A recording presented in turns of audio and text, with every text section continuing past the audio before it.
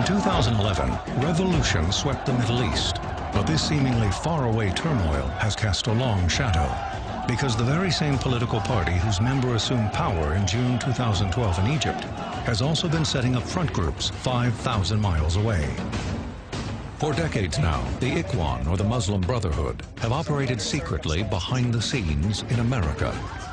Their influence reaches from the halls of academia, to Hollywood and the media, even to law enforcement, and to the highest levels of political power. Their dream is the creation of an Islamic state. Their utopia is having the law be Sharia. So their strategy in America, I believe, is to use America's freedoms and liberties in order to achieve that dream. If they want to place their real agenda on the table and say this is what we stand for, then they're welcome in the political arena. Let them debate the caliphate in the American political system. لكن لازم يعرف أن الإسلامي يؤمن بأن الكذب في المصالح جائز. Now that the United States government has acknowledged formally resuming contact with Egypt's Muslim Brotherhood, how much do we really know about this shadowy organization's activities here in the U.S.?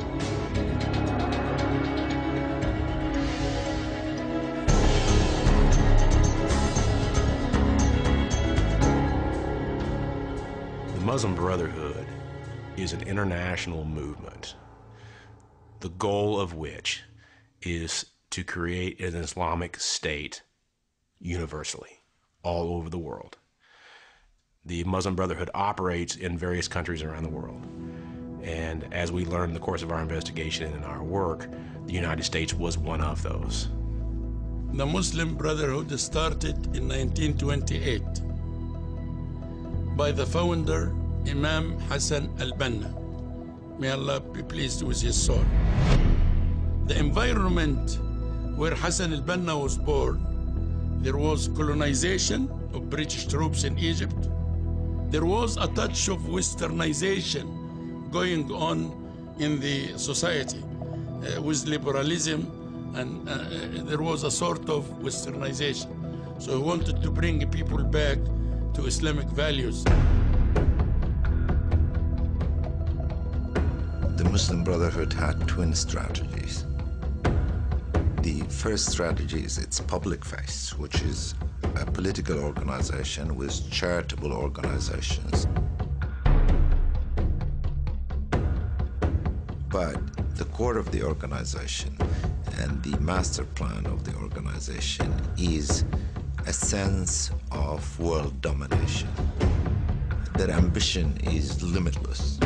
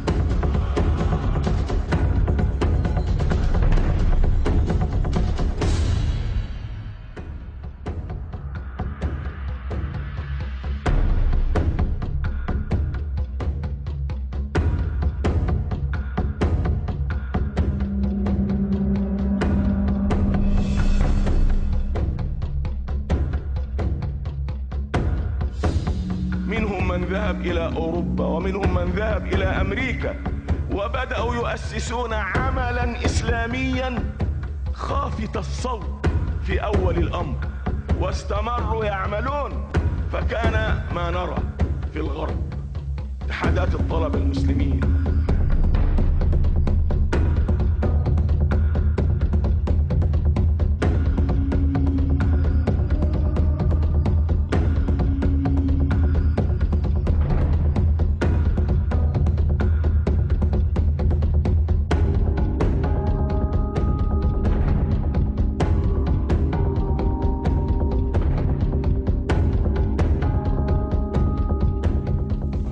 Into the convention center, and they had these big banners hanging up from the over this area, and it said, "Death to Israel, death to America." One of the people who were working with me said, "You know what, Bob? These people are Muslim Brotherhood."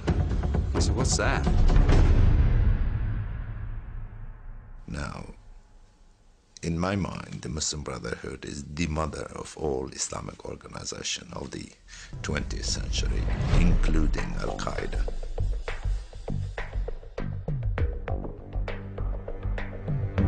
For years, the U.S. government had been dealing with Muslim Brotherhood front groups and leaders, though unaware of the secret roles they played in the Brotherhood infrastructure in the U.S.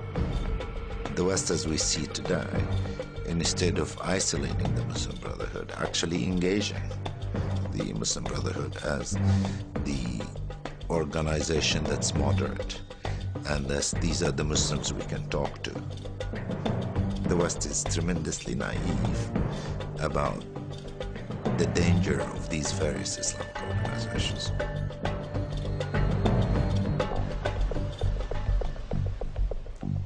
In the name of God, most gracious, most merciful, guide the leaders of this nation who have been given a great responsibility in worldly affairs.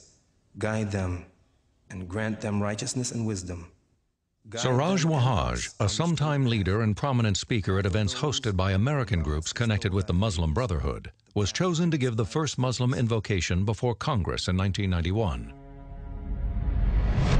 Here's Wahhaj in front of his own congregation long before his congressional appearance. Every day they would go to school and they put an American flag in front of these little babies, Muslim babies. I pledge allegiance to the flag of the United States of America and to the republic for which it stands. Bullshit! Here he is after his congressional appearance. I want to defend this country. You know what this country is? It's a garbage can. It's filthy. It's filthy and sick. How do you define the good guys, you know? If the good guy definition is they will not be engaged in terrorist activities, well, yeah, okay, they're the good guys. But in terms of the democratic social order that we have here and what's mainstream, well, they may not be the good guys. These are the words of other leaders of American Muslim organizations that have roots in the Muslim Brotherhood. I find that there are only two things which are open to our movements: ballot or bullet, nothing in between. Democracy, the black people freedom. No, we don't want to democratize Islam. We want to Islamize democracy. Our job is to change the Constitution of America. Ultimately, the Muslim Brotherhood wants to establish an Islamic state in America. They believe that Western civilization is corrupt, is evil, is decadent, and they want to dismantle it. Abdurrahman Muhammad had not openly renounced his affiliation with radical Islam until he participated in this film. Muslims worldwide are ordinary people who want to make an honest living. But these people hijacked them and recruited them into a fight that's not theirs. It is the Muslim Brotherhood fight to turn the West into an Islamic caliphate or some fantasy in their heads. But that's not the plight of ordinary Muslims. Islam, the faith, is something very distinct from the political ideology, Islamism. Islamism is basically a movement to put into place a government that uses as its source of law the Quran and the Sunnah. Not a source of law, but the source of law.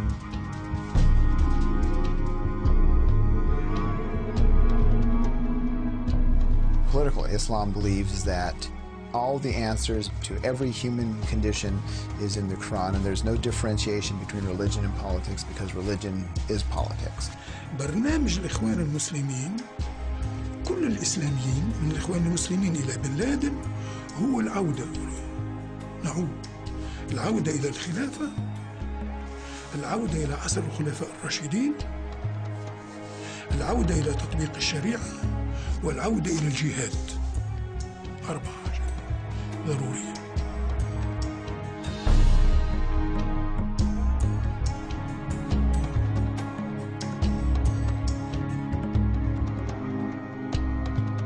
If you talk to normal people who are not involved in this stuff at all and talk about the establishment of a caliphate as being someone's long-term goal, you lose them immediately.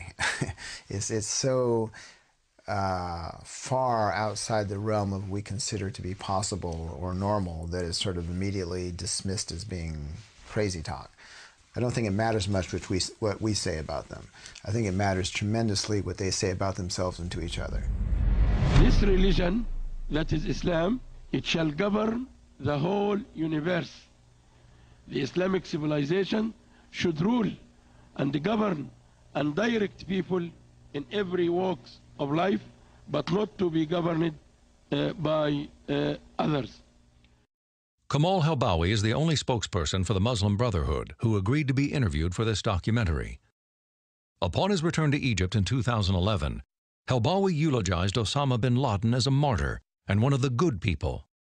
Anything mentioned in the Quran, they believe in it 100%. And they want to implement it. Not only to believe, but they would like to implement it. And they are trying very hard to invite others to the same orientation and the same trend.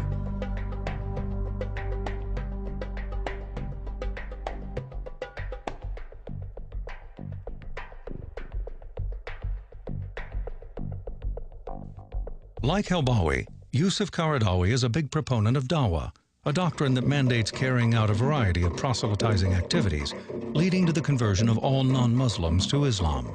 Here, Qaradawi tells an audience in Ohio about the group's goals to conquer the world, including the United States. الفتح بالدعوة هذا ما نأمله إن شاء الله. سنفتح أوروبا وسنفتح أمريكا لا بالسيف ولكن بالدعوة. To realize its vision in America, the Muslim Brotherhood gave rise to a complex interlinked network of Islamic organizations. Groups that present a seemingly legitimate public face to camouflage their hidden U.S. agenda, with civic-sounding names echoing those created in the heyday of the Civil Rights era, such as the Muslim Students Association, MSA, the Islamic Society of North America, ISNA, the Council on American Islamic Relations, CARE.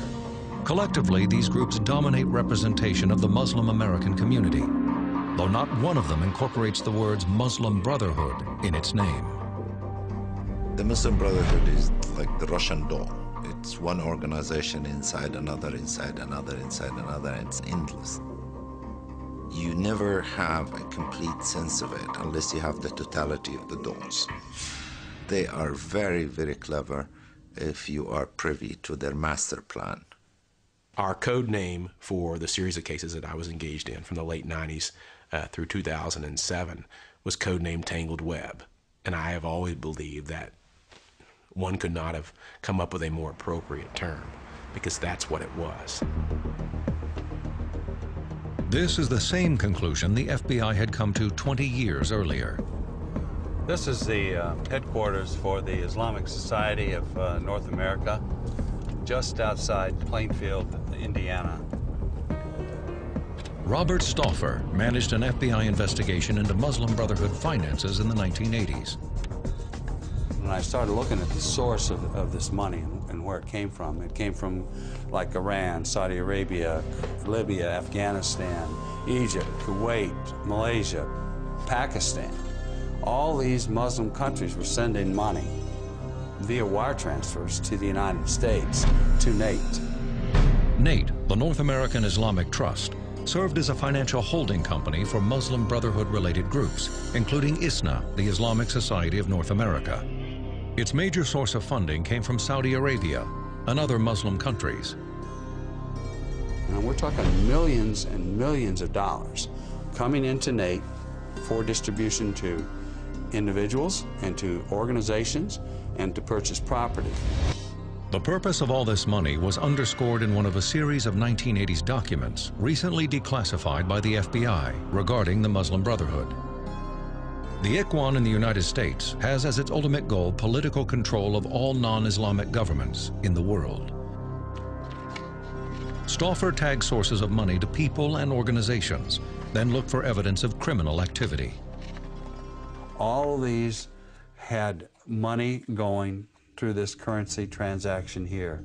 And then where did it go? It went to MSA, NATE, IIIT. When he mapped it all out, he felt he was looking at a Trojan horse, which became the Bureau's code name for the investigation. Stauffer found that the leadership of many of the Muslim American groups was intertwined. After a while, I began to think, are these really separate groups, or are they all really the same people dividing themselves in different ways for specific political ends? One ISNA leader is quoted in Stauffer's investigation as declaring the leaders and their organizations to be incompatible with American society. Ultimately, we can never be full citizens of this country because there is no way we can be fully committed to the institutions and the ideologies of this country.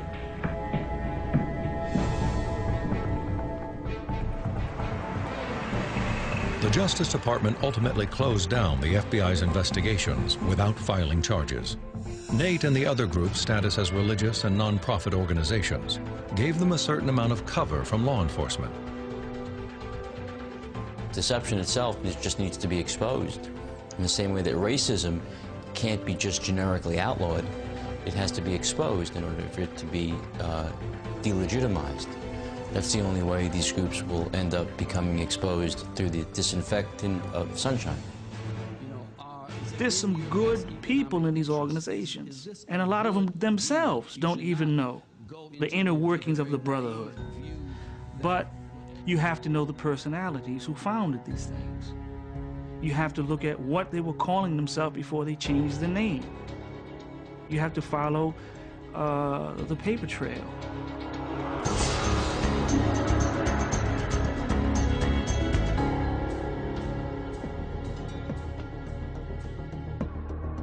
In August 2004, a Virginia man and his wife were stopped on the Chesapeake Bay Bridge in Maryland for videotaping the bridge's suspension cables. Federal investigators knew Ismail el-Barassi had already been under scrutiny for his connections to the terrorist group and Muslim Brotherhood-spawned organization, Hamas. Ultimately, that arrest led to a search warrant of Mr. el-Barassi's home, which revealed thousands of documents that absolutely blew the doors open on our understanding of the Muslim Brotherhood movement in the United States. We had discovered to our amusement that he was actually kind of the archivist for the American branch of the Muslim Brotherhood. The FBI found a cache of documents detailing the structure of the Muslim Brotherhood in the U.S., including this one, revealing the goals of the group in America. It was titled An Explanatory Memorandum on the General Strategic Goal for the Group in North America. It's dated May 22, 1991. The document named the organizations that could be enlisted to achieve the group's goals. 29 American Muslim groups were named either as Brotherhood organizations or Friends of the Brotherhood. The list included such prominent Muslim organizations as the Islamic Society of North America, ISNA, the Muslim Students Association, MSA, the Islamic Circle of North America, ICNA, and the Islamic Association for Palestine, IAP. I thought of them as Brotherhood groups, but I think it would have been somewhat difficult to prove. But it wasn't until the explanatory memorandum came out that one could say, ah, okay, well, so we were right. These groups are clearly enumerated. The documents and the information on those documents that we reviewed was entirely consistent with our years of covert investigation. The fascinating thing to me is that they describe in some detail their thinking. In the United States, you need organizations. Therefore, we set up organizations. Boom, boom, boom, boom, and there they are. And I think that sort of the understanding of the American culture and the American political structure demonstrated by that is rather extraordinary. The organizations that were on that list represented a huge segment of the Islamic voice in North America at the time. The memorandum not only named names, it candidly revealed just how the Brotherhood viewed the United States as a target for conquest. The process of settlement is a civilization jihadist process with all the word means. The Ikhwan, which is what the Brotherhood uses to describe themselves, must understand that their work in America is a kind of grand jihad in eliminating and destroying the Western civilization from within and sabotaging its miserable house by their hands and the hands of the believers, so that it is eliminated and God's religion is made victorious over all other religions. That's pretty clear as to how they viewed their own objective. And they're talking about the United States here.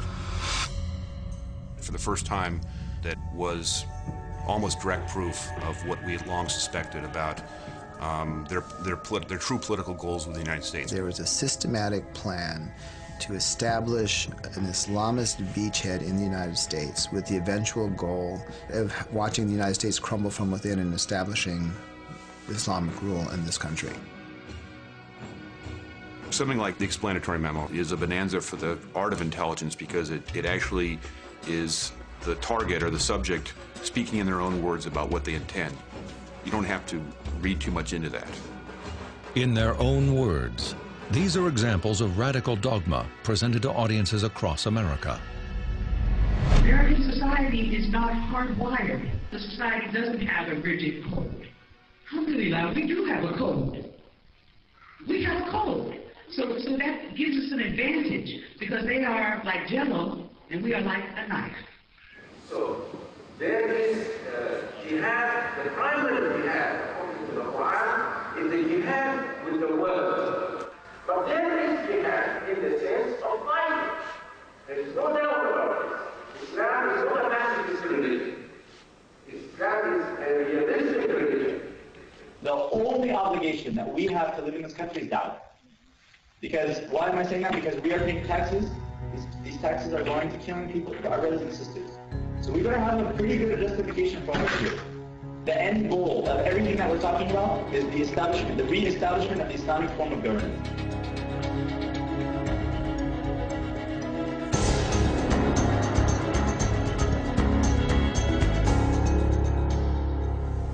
It is very important. Media in the United States is very gullible. Okay? When they will see you have something, especially as a Muslim, if you have something to say, they'll come running to you and take advantage of that. We write the article itself. All we ask the reporter, write your name and it becomes yours. We're not after credit. Just write it, put your name on it, and it becomes yours. This is the best way. When you write the article, you tell them what's going to happen. الإخوان المسلمين في هذا يطبقوا استراتيجية جرامشي.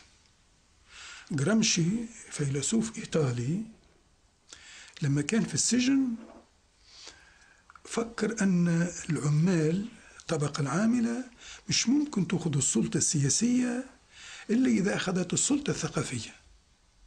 يعني الثقافة متاعها انتشرت بين الناس بالإعلام والتعليم في كل مكان، وقتها تأخذ السلطة. You have people who are being deceived by a campaign of deception, brazen lies that are presented as the truth and abetted by those in government or in the media that embrace it and then ensure that it's perceived as the truth. Other documents found in Ismail el-Barassi's archive in 2004 provide more detail on the Brotherhood's tactics. This document reads, "No doubt America is the ideal location to train the necessary resources to support the movement worldwide, with its need for brothers who are trained in different fields, administrative, media, political, and others." We encourage Islamic centers to assign scholarship and give scholarship for 5 students every year. Imagine if we do it nationwide. 5 years from now, you will have an army of lawyers. You will have an army of politicians, and an army of journalists, an army of teachers who go to schools, universities, can educate people about the history of Islam and the true Islam. You see so many organizations working on so many fronts to use our very system, the systems that they deplore, our democracy, our Constitution, our rule of law, our tolerance. That's what they use to exploit their message. That's what they use to protect themselves and to create a facade around them that would allow them to internally operate and seek to achieve their true, often unstated objectives. False accusations of racism and Islamophobia are routinely made against critics of radical Islam. When I was new on the editorial board with the Dallas Morning News, we had a scheduled meeting with Dr. Syed Saeed, who was at that time the head of the Islamic Society of North America, the largest Muslim organization in the country.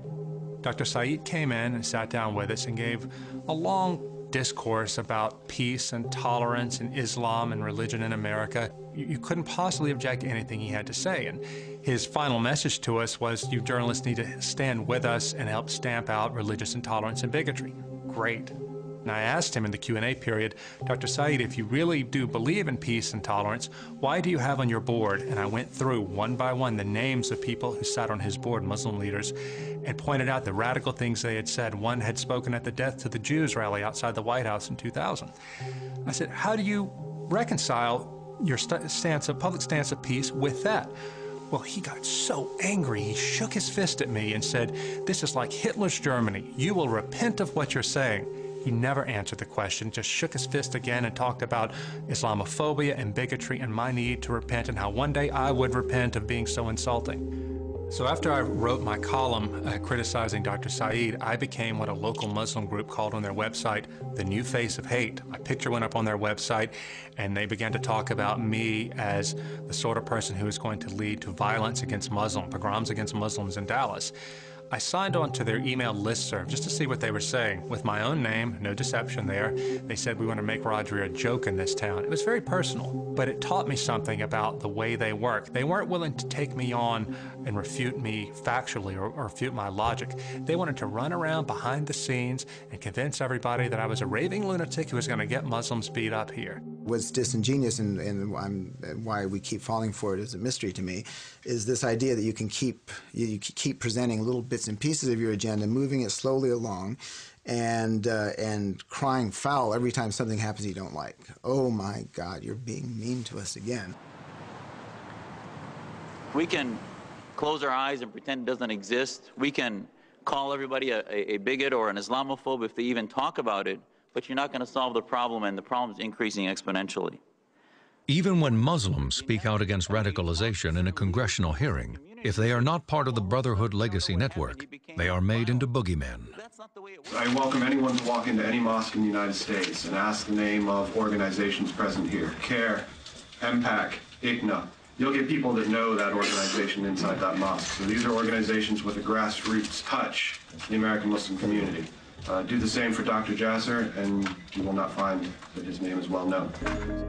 The campaign to smear Zuhdi Jasser went online with a Facebook profile that threatened his safety. The name of the page? Zuhdi Jasser is a clown and an Uncle Tom Muslim. They take somebody who is a respected person in the community, they demonize him rather than deal with the ideas. The others that may be fearful of speaking out will see that and say, look what happens to this guy when he speaks out, so we're not going to do it.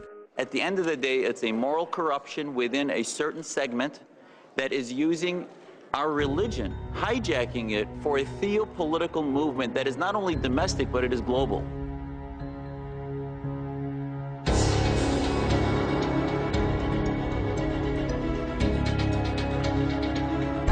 At a hotel just off a busy highway in Philadelphia, a secret meeting is called to order in October 1993. Attending are 24 American supporters of the Muslim Brotherhood and leaders of Hamas, a Palestinian Islamic terrorist group. Ismail el-Barassi, the keeper of the explanatory memorandum, is among them. Their agenda: how to derail recent advances in the Middle East peace process between Israel and the PLO. The FBI was watching and listening. انه كانه احنا فعلا كانوا شاعرين انه كل شيء خلص كولابس عفوا يعني، وبعدين شاعرين كذلك انه امريكا اذا احنا فعلا عجزنا في هذه البلد معناته خلاص عجزت قضيتها كلها. During the meetings, the group used code in an effort to confuse anyone who might be listening. The code for Hamas was Sama, Hamas spelled backwards. رجاء يعني عدم سماح بشكل طريقي يعني احنا ولا عنده ما في داعي نركز على اسم السماح. Hamas, a Muslim Brotherhood organization, at this time was carrying out acts of violence in Israel, including kidnappings, drive-by shootings, and stabbing attacks. It became a U.S.-designated terrorist group in 1995. They even specifically discuss how do we keep ourselves from being defined as terrorists. They recognize when the doors are shut, they recognize that supporting Hamas is supporting terrorism. They know what the word means. And the concern was if it is revealed what we truly support, then we will no longer be able to operate in this country the way in which we have been able to operate to date. There were obstacles. First, how to market Hamas terrorism to Muslims. لازم تشكل لي رأي الفلسطينيين والمسلمين في أمريكا هو المقاومة. لازم نجلس حتى المفروض نعمل إذا هيك. طيب هذه إشكال حسب. And second, how to disguise Hamas's terrorist agenda for non-Muslims. أو إحنا بالفعل بنلتقي في الجالية بالفعل نسأل عن الطلبة أو أنتم في الجالية تسألوا عن الطلبة وتوجهوهم في هذا الأمر وإلا مش رايحين يدرسوا لحالهم بعدين. The men gathered here were responsible for Hamas fundraising, and the only way to open wallets was to win hearts and minds. Here you have individuals, their true political goal, which is to represent Hamas's interest in America, and they find that their constituency is too small, so they broaden the constituency to the entire Muslim population, which is the classic Islamist ideological tool, which is to take a local political conflict and broaden it to the entire Muslim ummah, or community. For these men gathered in Philadelphia, the mission was just one campaign in a war. حياة ربك الحرب خدعة، الحرب خدعة، وإحنا بنحارب صدق إحنا بنحارب عدونا قلب طيب، عمرنا ما فكرنا نخدع عدونا، حرب خدعة، اخدع، مول، اعمل حالك ماشي، وأنت ماشي هناك، السياسة زي ما نقول تكملة الحرب، السياسة حرب خدعة. الحرب خدع. War is deception. Once you accept the fact that the system that you're living under at the present time is illegitimate, okay, then you're prepared to do anything. Illegal, underhanded, deceptive. The whole thing is illegitimate. You're in a war. So all bets are off. Some of those attending this meeting would be generals in this stealth war. At least 2 were officials from IAP, or the Islamic Association for Palestine, a Hamas front, and one of the 29 crucial groups listed in the explanatory memorandum. Omar Ahmad was president of the IAP. Accompanying him was IAP Public Relations Director Nihad Awad. Here are Nihad Awad's real views on Hamas. I used to support the PLO, and I used to be the president of the General Union of Palestine Students, which is part of the PLO here in the United States. But after I researched the situation inside Palestine and outside, I'm in support of the Hamas movement more than the PLO, not because Hamas is disruptive and involved in violence. No.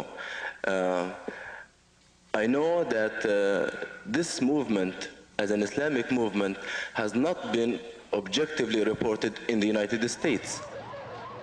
Within weeks of this speech, Hamas began introducing suicide bombings as a strategy in Israel.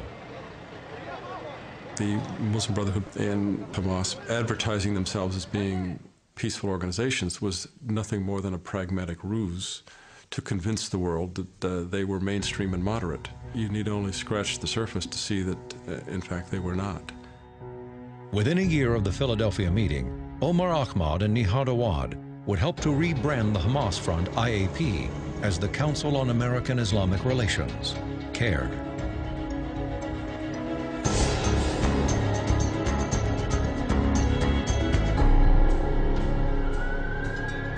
In July 2005, after deadly terror attacks in London, a coalition of Brotherhood-aligned Muslim American groups saw an ideal opportunity to hone their positive public image. They would issue a carefully worded fatwa, a religious decree against terrorism. Islam strictly condemns religious extremism and the use of violence against innocent lives. There is no justification in Islam for extremism or terrorism.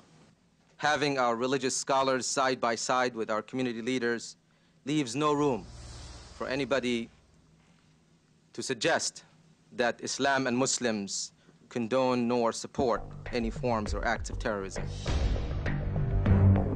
Yet elsewhere, these and other signers of the fatwa have called out for acts of violence or terrorism, albeit sometimes in veiled language.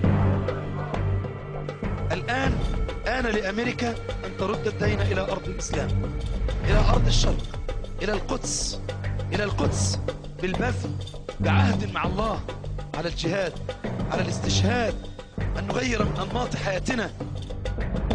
Because if you remain on the side of injustice, the wrath of God will come.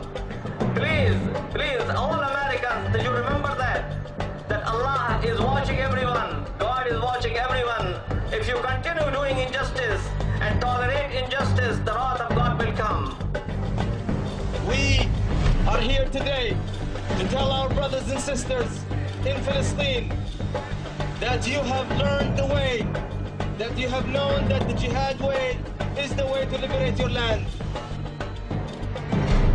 They take terms like jihad, like terrorism, and they redefine it for themselves to justify and rationalize the positions they're taking.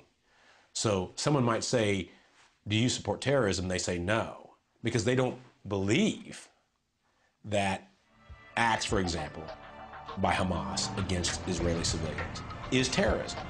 A typical response is to avoid condemning officially designated terrorist groups, Hamas or Hezbollah by name, hiding behind the broad term terrorism. When pressed by the reporter to condemn Hamas and Hezbollah, this CARE official repeatedly refused. I'm telling you in a very clear fashion, CARE condemns terrorist acts, whoever commits them, wherever they commit them, whenever they commit them. Under George W. Bush, the Department of Homeland Security's Michael Chertoff set forth recommendations, like avoiding such words as jihadist. This same language is proudly embraced by some Islamists. Allah promised you that you're not going to die in jihad. It is an honor to die in jihad. Yes. You don't like jihad? Yes, jihad. Well, jihad is the tightest thing in Islam. Sure, don't compromise on these little things. Be proud of it. Why? Because Islam is a perfect religion. If you sit here and you start, saying jihad is only internal and this and that, you are compromising on your faith. Jihad is very much like sexism and racism. You can smell it. No matter what the language, sly language being used, this is something that you know when you see it. This is how the language is contorted. This is how the language is manipulated. This is how the agenda is hidden in the language. The goal is peace, in one word, peace. Islam is peace. Yeah, Islam is peace. But peace is not necessarily freedom. Peace just means the absence of opposition. To prevail everywhere and justice. Who would ever have a problem with justice? Jihad is just to establish justice.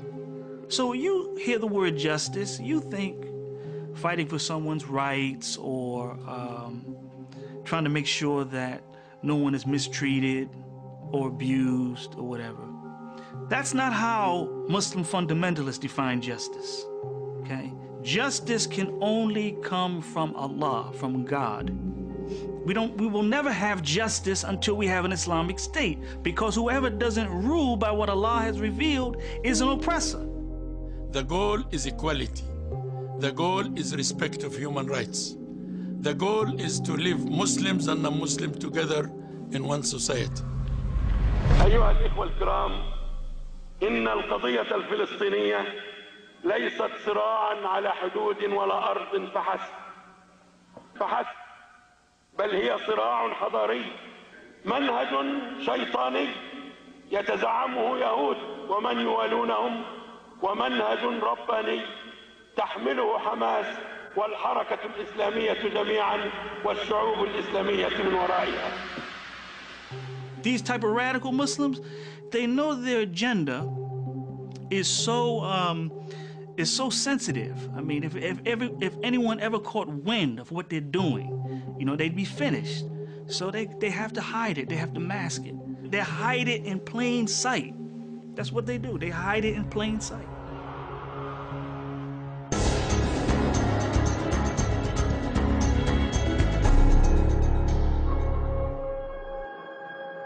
We have to change our attitude towards America. Most of us in the Arab community, and I see more of my brothers and sisters who are Arabs here, they will always dua to Allah subhanahu wa ta'ala that Allah destroyed America. There is no way for Muslims to be violent in America. No way. And I think if we are outside this country, we can say, oh, Allah destroyed America. But once we are here, our mission in this country is to change. Speaking in 1996 before the Islamic Association for Palestine, a Hamas front and one of the groups listed in the explanatory memorandum, this was Muslim Brotherhood leader Abdurrahman Alamoudi.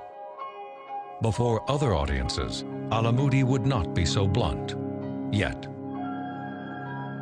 He was a quintessential Muslim Brotherhood person who was very articulate and well-educated and had been in the media, and he used the media very effectively. Mr. Alamoudi, yes. Is there a network of Islamic extremists that are committed to jihad? In America? Yes. No. A 1996 Wall Street Journal editorial by Steve Emerson, entitled Friends of Hamas in the White House, connected Alamoudi politically and financially to Hamas leader Musa Abu Marzouk. Later that year on Arabic television, Alamoudi spoke of his intimate relationship with Marzouk, before realizing that by mentioning Hamas by name, he tied himself to the larger Brotherhood network. قضية سياسية. وأنا أعرف موسى من قبل، وحقيقة أنا أعتقد موسى من الناس الممتازين في الحركة الإسلامية الفلسطينية عامة، ولا بد أن نتعاون معهم. Off camera in America, he spelled out the ulterior Brotherhood aims. Muslims, sooner or later, will be the moral leadership of America. Either we do it now, or we do it after 100 years. But this country will become a country. Publicly, Alamoudi established ties with powerful members of Congress and presidential candidates. Alamoudi was someone who I think embodied really the ability for these organizations to penetrate a very deep level of society and a deep level of our government. The Defense Department provided further access for Alamoudi, putting him in charge of the military's Muslim chaplain program. The State Department even selected Alamoudi to serve as a goodwill spokesman to the Muslim world. Documents reveal that the State Department spent at least $40,000 to send Alamoudi on speaking tours in the Middle East from 1992 to 2001. Alamoudi discussed the state of Islam in America in countries such as Saudi Arabia, Syria, Jordan, Kuwait, and the United Arab Emirates. In a 1999 visit to Amman, Jordan, on a goodwill mission, he gave a moderate speech at the U.S. Embassy. But later that afternoon, in an undercover interview, he revealed his support for violence.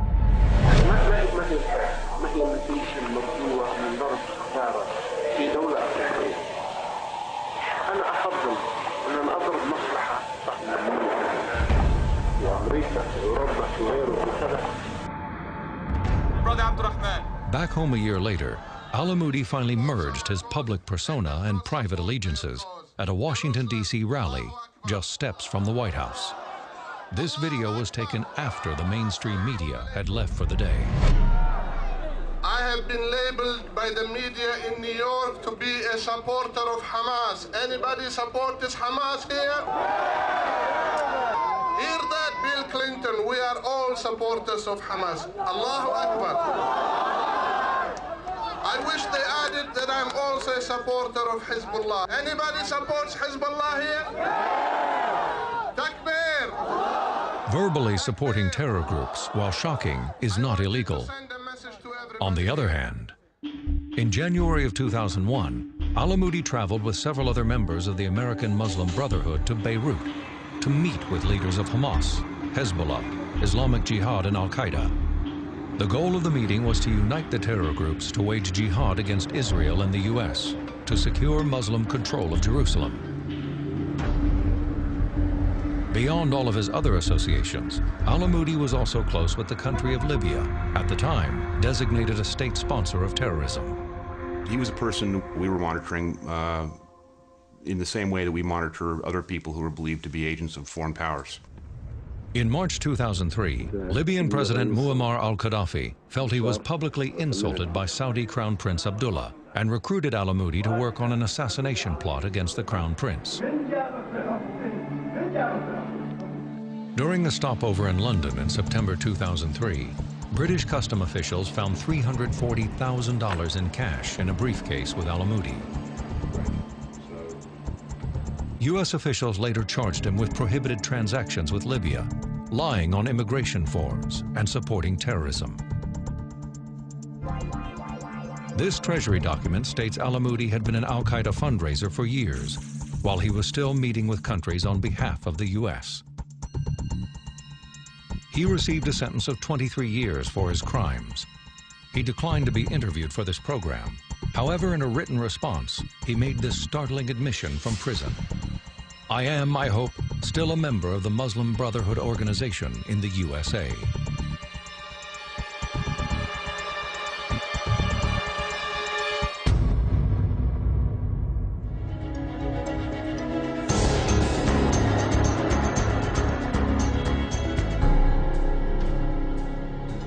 Abdurrahman Al-Amoudi's political efforts in America would become eclipsed by those of another Muslim Brotherhood front group. Immediately after the events of September 11, 2001, a coalition that included the Council on American Islamic Relations, CARE, and other Muslim Brotherhood front groups condemned the attacks. On September 16th, CARE took out a full-page ad in the Washington Post denouncing the attacks. Within hours, CARE's Nihad Awad was prominently positioned next to President Bush. The face of terror is not the true faith of Islam.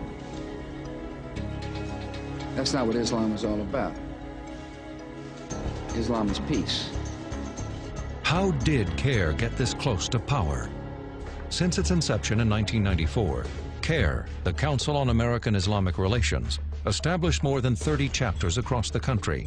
And since 9/11, CARE has achieved nationwide acceptance, from the inauguration of CARE Days in Houston and Tampa, to the support of mayors, governors, congressmen, and senators. In 2007, PBS's Ray Suarez did an uncritical report that whitewashed CARE's ties to radical Islam.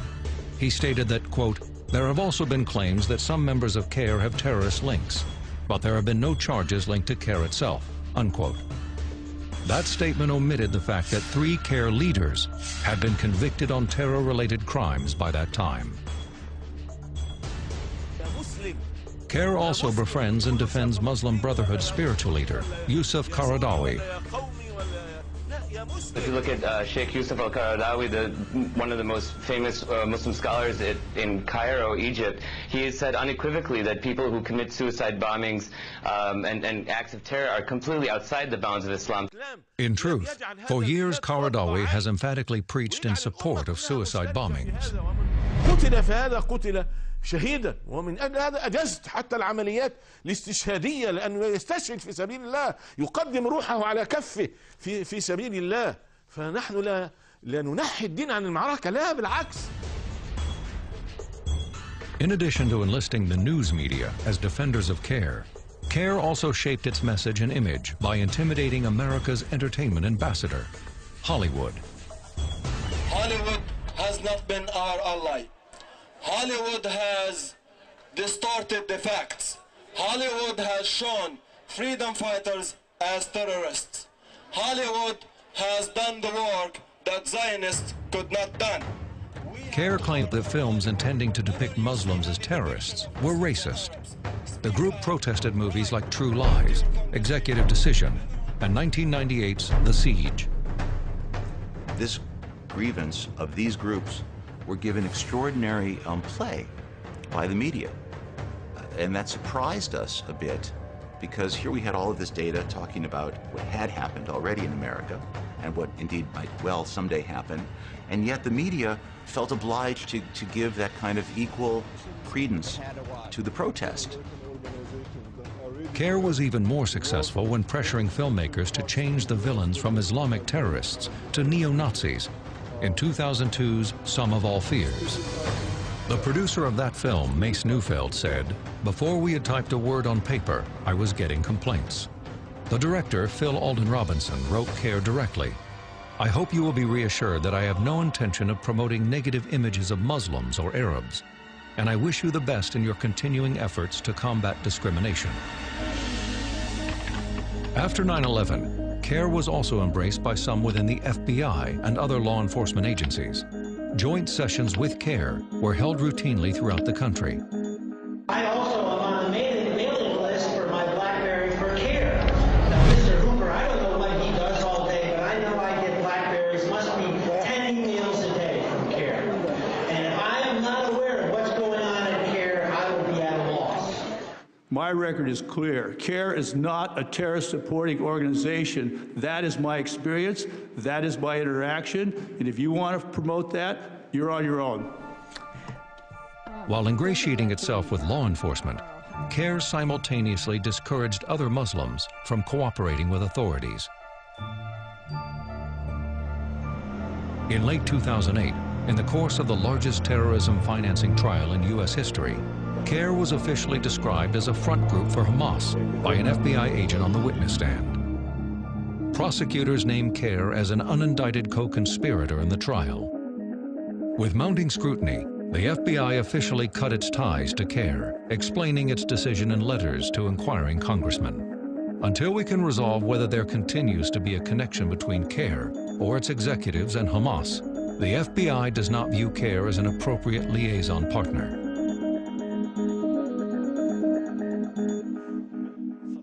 CARE launched an all-out verbal assault on its former partner as a form of damage control, propagating incendiary conspiracy theories. That actually the FBI, over the last 8 years, have been engaging in actually paying informants as instigators.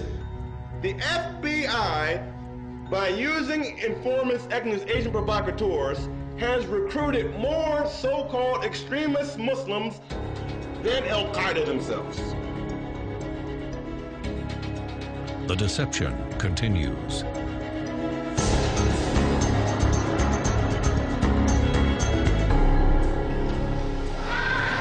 We need to establish this law everywhere. You don't get involved because it's the American thing to do.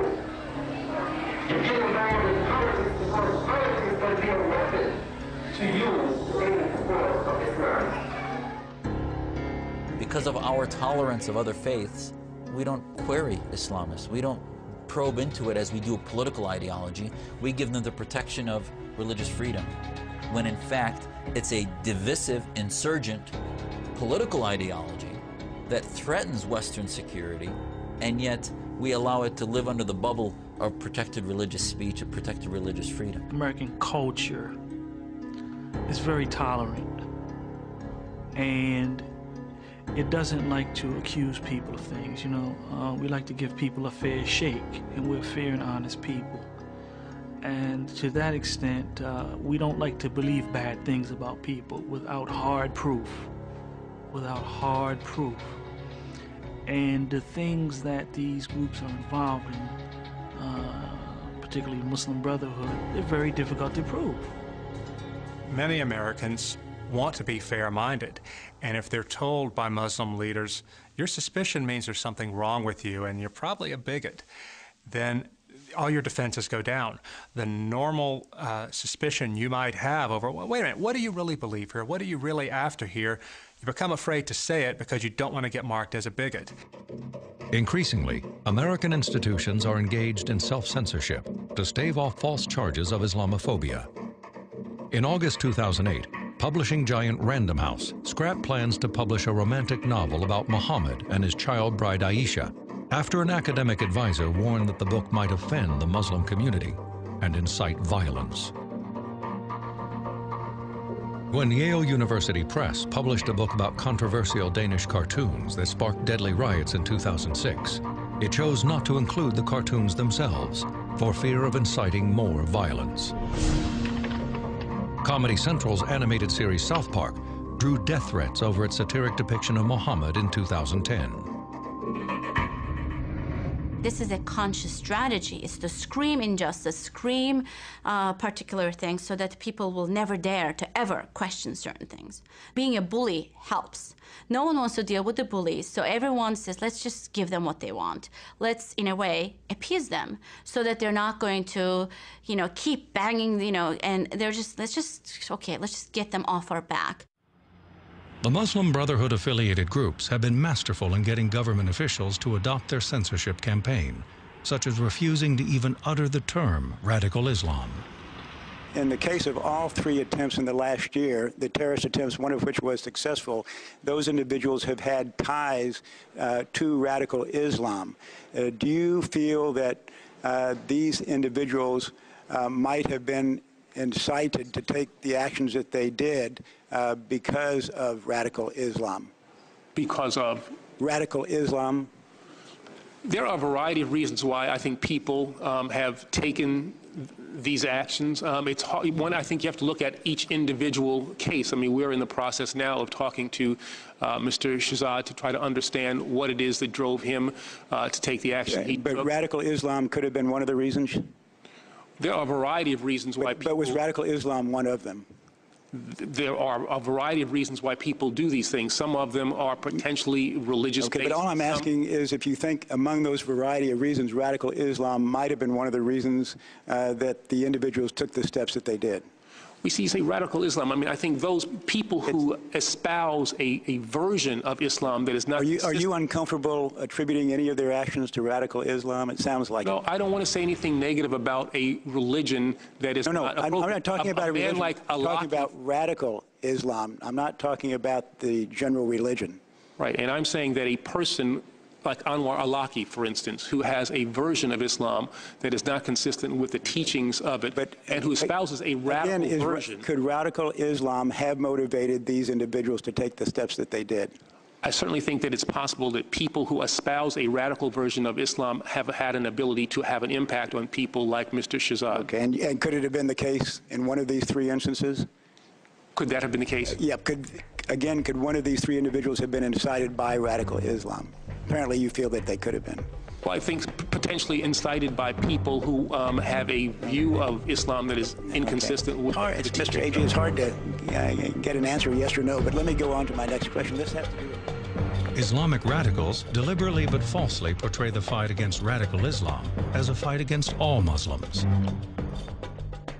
This is not now a war on terrorism. We need to all be clear about this. This is a war against Muslims. It is a war against Muslims and Islam. Not only is it happening worldwide, but it's happening right here in America, that is claiming to be fighting this war for the sake of freedom, while it's infringing on the freedom of its own citizens, just because they're Muslim, for no other reason. A 2006 Canadian intelligence report finds that the single most radicalizing factor in motivating Muslims to commit acts of violence is the false claim that there is a war on Islam. It started in Europe, but now in America too, saying, well, you can't both be Muslim and American. And so your Muslim identity comes first. So the loyalty issue then becomes more with Muslims all over the world. Defending Muslim brothers and sisters was a crucial talking point for Anwar al-Awlaki, the bin Laden of the Internet. Prior to 9/11, the Muslim American Society, MAS, hired Awlaki to be the imam at the Virginia-based Dar al-Hijra Mosque. Once he moved overseas, Awlaki's language grew more violent towards Americans. القضية الثانية لا تشاور أحدا في قتل الأمريكان. قتال الشيطان لا يحتاج إلى فتوى. Awlaki's appeal was high among youth. Brotherhood-linked groups in the U.S., such as the Muslim Students Association, found on 400 campuses nationwide, are a gateway to that audience. I don't know this guy. I don't know what he did. I don't know what he said. I don't know what happened. But we defend Muslim brothers and we defend our Muslim sisters to the end. Is that clear? The important role that the Muslim Brotherhood plays is by educating young people and creating in their minds the worldview that the West and Israel and so on are threats to Islam. And they have a very effective narrative for socializing and indoctrinating new people. And once they're indoctrinated, it's only a short step from there to using violence to bring that about. Students are not the only ones vulnerable to this rhetoric. The case of Nidal Malik Hassan shows what happens when censorship and radicalization mix. In 2009, Hassan, an Army psychiatrist, killed 13 people at Fort Hood in Texas. He had been corresponding with Anwar Awlaki. Only later on, after the shooting, did it come to light that Hassan's emails with Awlaki were considered relevant to his research on Islam and the military by the FBI's Washington field office. The ideas that inspired Nidal Hassan are seated in Muslim Brotherhood ideology, which claims there's a war against Islam. This idea is then conveyed in America through Brotherhood front groups. The degree of sophistication that it takes to build a bomb or to pull a trigger is remote compared to the sophistication and the effort and the money and the energy that has to go into creating a civilization that would support it. We're not talking about a gun. We're talking about the man holding the gun. How do you build him? Stop calling them suicide bombers. Brotherhood legacy groups, such as the Muslim Students Association, host speakers who indoctrinate students on campuses around the country. Against the people who love death more than you love life. You in trouble, man. You in serious trouble. Amir Abdel Malik Ali speaks in front of thousands of students every year. Here he weaves the Brotherhood motto into a Pledge of Allegiance at UCLA, with hundreds of students enthusiastically repeating the chant in response. We will end with the Pledge of Allegiance. And so you will repeat after me, inshallah. Allah is my Lord. Islam is my life. The Quran is my guide. The Sunnah is my practice. Jihad is my spirit. Righteousness is my character. And paradise is my goal. For I enjoin what is right. I forbid what is wrong. I will fight against oppression, and I will die to establish Islam. Assalamu alaikum.